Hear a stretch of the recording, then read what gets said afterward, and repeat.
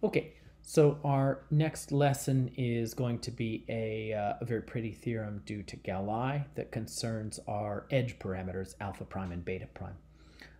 First, I need to do one pretty simple definition.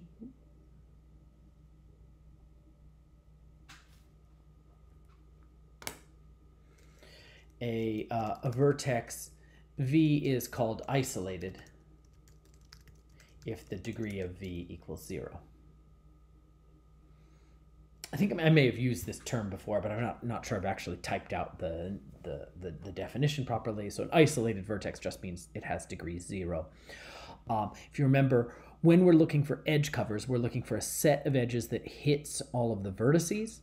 Well, if you've got a vertex of degree 0, it can't be hit by any edge. So in the case that you've got a vertex of degree 0, there's nothing we can do. You just won't have an edge cover. So for the purposes of this theorem, I'm looking for edge covers, and so I'm going to be assuming there's no vertex of degree 0. So Gallai's theorem says if G is simple and has no isolated vertex,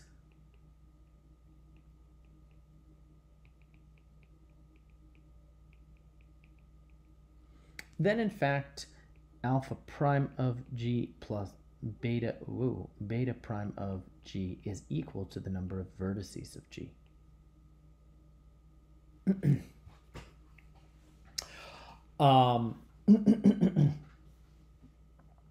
That's quite nice. If you remember when we were looking at the vertex parameters, alpha and beta. So alpha was the size of the largest independent set, and beta is the size of the smallest vertex cover. So there, again, in the land of simple graphs, it was quite straightforward. Alpha plus beta is always equal to the number of vertices, just because the complement of an independent set is a vertex cover. Here we're seeing alpha prime plus beta prime. Adding these two parameters also gives us the number of vertices of the graph, but the proof is a little bit more subtle than that. It's not such a simple exchange. So it's quite a nice fact. The proof is fairly straightforward, and we're going to really lean on this maximum size matching and minimum size cover. So what we're going to be doing here is, so again, I'm trying to prove sum equals, I'm trying to prove the left-hand side equals the right-hand side. So my left-hand side is alpha prime plus beta prime. My right-hand side is number of vertices. I want to prove left-hand side equals right-hand side. What I'm going to do is I'm going to prove both inequalities. So we'll prove alpha prime plus beta prime is greater than or equal to the number of vertices, and we'll prove that it's less than or equal to the number of vertices.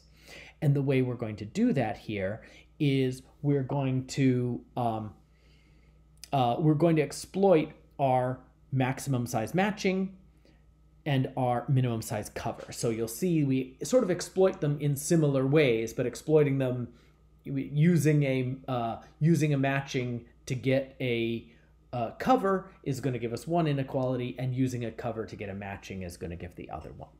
So yeah, so there's really a very pretty argument, yeah, and so without further ado, let's do it. So so as I said, the game we're going to play here is we're going to use a maximum size matching to construct an edge cover. And then we'll flip that argument on its head and use a minimum vertex cover to make a matching. So so let's go. Let M be a maximum size matching. And let me go ahead and draw a picture. So there's M. Ooh. What I'm going to do is I'm going to use M to construct an edge cover. And it's a pretty simple thing I'm going to do. Anytime you see so I'm going to extend M. I'm going to build I'm going to build an edge cover L. I'm going to start out by using all the edges in M, and I'm going to add some extra edges. Well, every time you see another vertex out here that's not already covered by M, I'm going to choose an edge incident with that vertex and add it to my cover. So again, I'm going to form a cover L.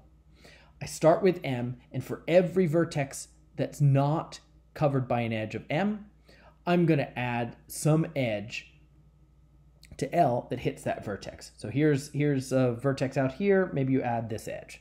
Here's a vertex over here, maybe you add that edge. In fact, because M is a maximum size matching, you can see that every time you do add an edge, it's not going to look like the last thing I added. You're not going to have another edge in the graph that that doesn't hit one of these that you've already seen down here. So every time you add an edge, it's going to look like this. So what we're going to do here, I will say, we're going to extend M to an edge cover by the following process. For every vertex X not covered by M, I'm going to add some edge incident with X to L. By adding a new edge incident to each vertex not covered by M. Right, so that's what we're going to do. So again, every time you see an edge that's not, sorry, a vertex that's not covered by M, I'm just going to take some edge incident with that vertex and add it. If I keep doing that, at the end of the day, I'm going to have an edge cover, right? I'm going to have a set of edges that hits all the vertices. Every vertex is going to be incident with one of my edges. So this forms a cover. So L is going to be a cover. And now I don't know that L is a particularly efficient cover at the moment, right? We found some vertex cover. Maybe there are smaller ones, but this gives us a bound, right? I know that M was a maximum size matching. So M was the very largest matching you can find in the graph. We've used it to construct a cover L. I don't know if there might be a better cover out there, but what I've got will give me a bound. And let's see what that bound is. So now, how big is this edge cover that I formed in the end? Well, how many edges did I add? Well, the size of L, I started out with size of M edges, the orange edges at the start.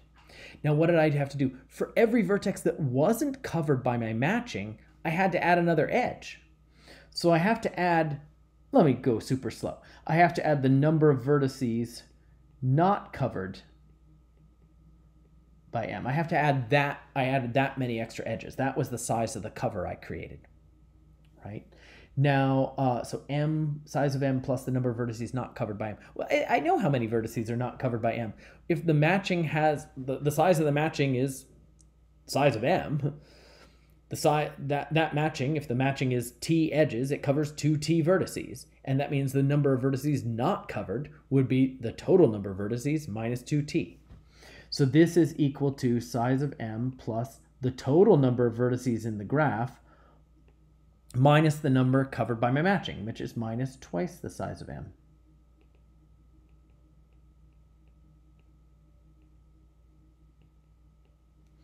So we've determined that the size of, so let me write down what I've got. So we've now determined that the size of M plus the size of L,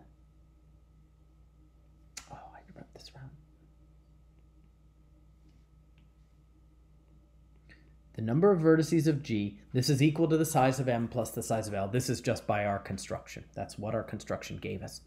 Now, again, M is the size of the largest matching. That is, by definition, alpha prime of G. That's how we got that. Now, what about this L? Well, we found an edge cover. The actual edge cover, as far as we know, it might be more efficient. It might be that the best possible edge cover uses fewer edges than L. But what's got to be true is that the size of L is going to be greater than or equal to beta prime, right? Beta prime of G is the size of the smallest edge cover. We know that L is an edge cover. So this is going to be greater than or equal to the size of L is greater than or equal to beta prime of G. So what we've done here is we've just proved one direction. We've proved that the number of vertices of our graph is greater than or equal to. We just did this direction. We just proved that the number of vertices of the graph is greater than or equal to the alpha prime plus beta prime. And now what we're going to do is we're going to play a very similar game, but we're going to go from an optimal edge cover to a matching. And we're going to use very, very much the same logic, but we're kind of playing in the other direction because we're going from this edge cover that is optimal, so it's the smallest possible edge cover, and we're going to produce a matching. And as you'll see, this is going to give us an inequality in the other direction. So now I'm just going to erase what I have here.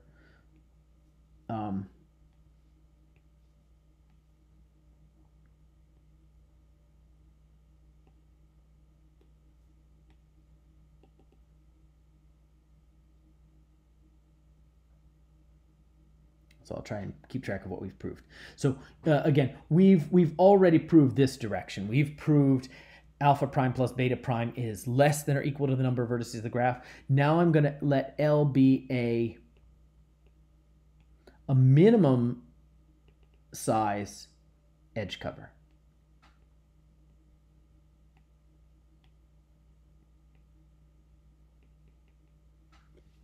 There it is. L is the minimum size edge cover. And we're going to look a little bit at the structure of L. Let's think about, let's go ahead and think about, let's let H be the graph. Let's say G is equal to V comma E. And let's let H be the graph that you get by taking all of the vertices, but just the edges in L. Well, there's H.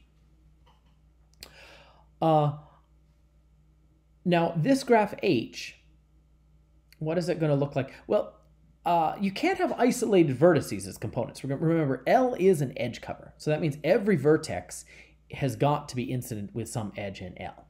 So my graph will have minimum degree 1. But I claim that, in fact, anytime you look at an edge of L, one of the two ends of that edge will have degree 1 in H. So suppose not. So let's suppose, say E is an edge of L, and say E is equal to the edge UV, and suppose that the degree in the graph H of U and the degree in H of V are at least 2. So in other words, what I'm telling you is I have some edge cover here, and I've picked out some edge here. Here's E, its ends are U and V, and I'm telling you that the degree of U in H, so when H is again just the graph on the edges in our edge cover, L. So the orange edges are just the edges of L. Suppose that this edge E is in my set L, but the vertex U is also incident with another edge of L, and same with the vertex V. Well, in that case, you could have just removed the edge E from the cover, right? Just take E and throw it out. You know, like if I have an edge cover, I mean, if I'm looking at edge covers, an edge only covers its two ends. That's its whole purpose. I mean, that's the only thing an edge ever does. When you pick up an edge, it covers this vertex and that vertex. It covers its two ends. If both ends were already covered by the other edges, there's no point in taking that edge, right? So in fact, this doesn't happen. Anytime you're looking at an edge of this graph H, one of its two ends has to be degree 1.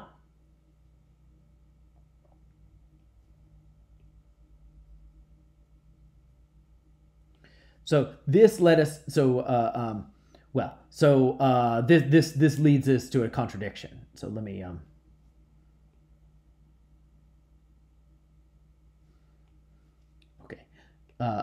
since L is a min size edge cover,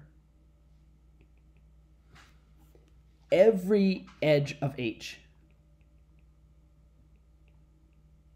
say UV, in L, has either the degree in H of U equal 1 or the degree in h of v equal 1. And again, the point is, I mean, when we're looking for edge covers, the only thing an edge does is it covers the two ends of that edge. If you have a minimum size edge cover, you're never going to use an edge with the property that you also use some other edge incident with the vertex u and some other edge incident with the vertex v, because then you could just remove the edge. So this graph H that we're staring at on just the edges L in our edge cover, it's got a pretty simple structure, right? Anytime you look at an edge, one of the two ends is degree 1. Well, I mean, you certainly aren't going to have any cycles in this graph. I'm clearly staring at a forest, but moreover, the forest, it can't even have a 3-edge path in it, right? If you have a 3-edge path, the middle edge, it can just be removed. And that means that, in fact, every component of this graph H is just a star. So let me just draw a picture over here on the side. So H, remember, this is the graph on all the vertices but just the edges in L. What I'm telling you is that this is just going to be a star. Right? This is easy to see. I mean, if there's a vertex of higher degree, of degree bigger than 1 in your component, every edge incident with it has to have its other end of degree 1. So it has to be a star. That's all you've got. So this is what the graph H looks like.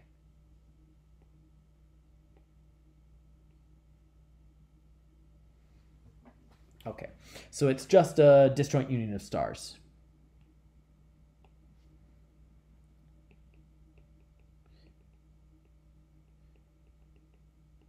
So in fact, it's a union of like K, let me just say stars.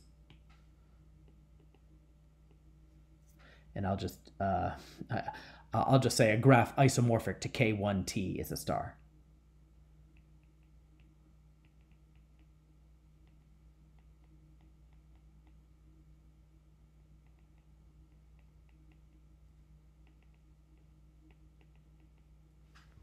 Okay.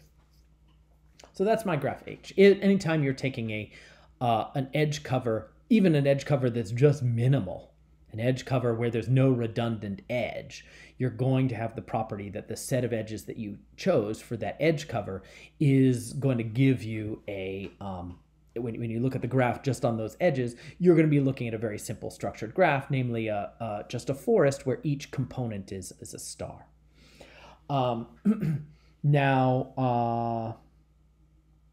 Right, now I'm going to show you how we're going to select a matching. Pretty naive way to take a matching. What am I going to do? I'm just going to take one edge from each component of H. Clearly I can do that. It's going to get me a matching. So I'm going to choose a matching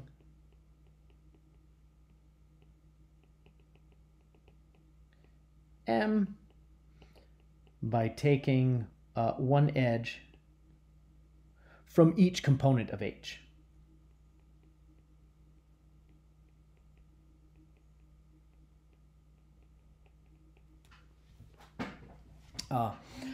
Again, it's clear that I can do that. It's clear that it gives me a matching. What's perhaps not so clear is that should in any way be a good matching. But once again, we're going to be in a realm where I can very easily determine the size of what I have selected here. And that's going to give me a bound. So let's see how large this thing is. Of course, always so short of space here. The size of M, this is the number of components of the graph H, right? Remember, H is this graph just on the edges in L. But we know about forests. The number of components in a forest, that's the number of vertices minus the number of edges. So this is going to equal the number of vertices minus the number of edges. That's minus L. So once again, I've arranged that the size of my matching plus the size of my edge cover is equal to the total number of vertices. So this looks just like what we had before. We have arranged that the total number of vertices is equal to the size of our matching M plus the size of our cover L. Now what's going on? Well, in this case, our edge cover L that was the very minimum edge cover. The size of L is equal to beta prime of G.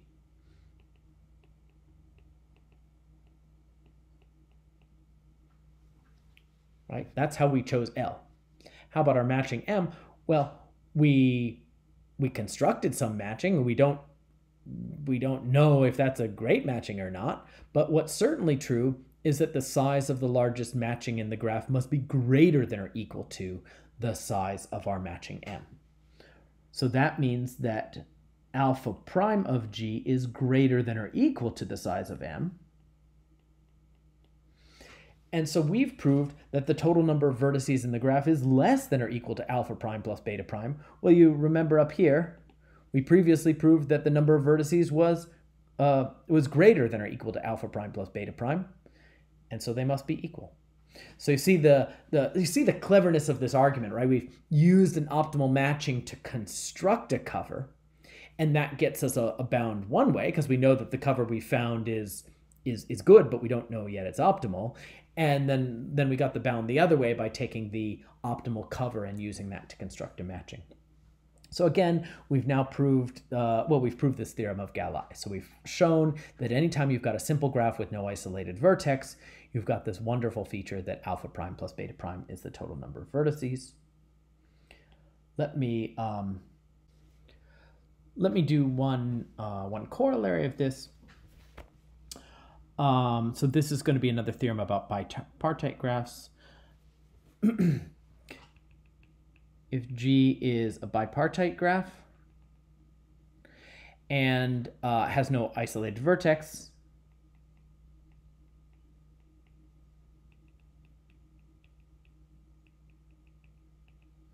then I claim that, in fact, alpha is equal to beta prime.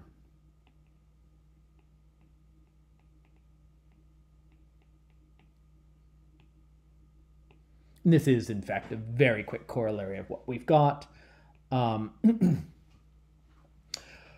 you remember that in every simple graph, alpha plus beta is always equal to the number of vertices. So alpha of G plus beta of G, this is always equal to the number of vertices of the graph. We've just proved this theorem of Gallai that says that alpha prime plus beta prime is the number of vertices.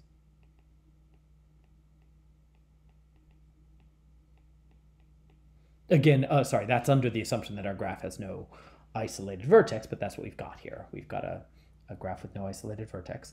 So that tells me alpha plus beta is equal to alpha prime plus beta prime. But you remember our theorem due to Koenig and Egervari. So Koenig and Egervari, so this is, anyway, all of these are little things that we've proved. This is kind of an easy observation. This was Gallai.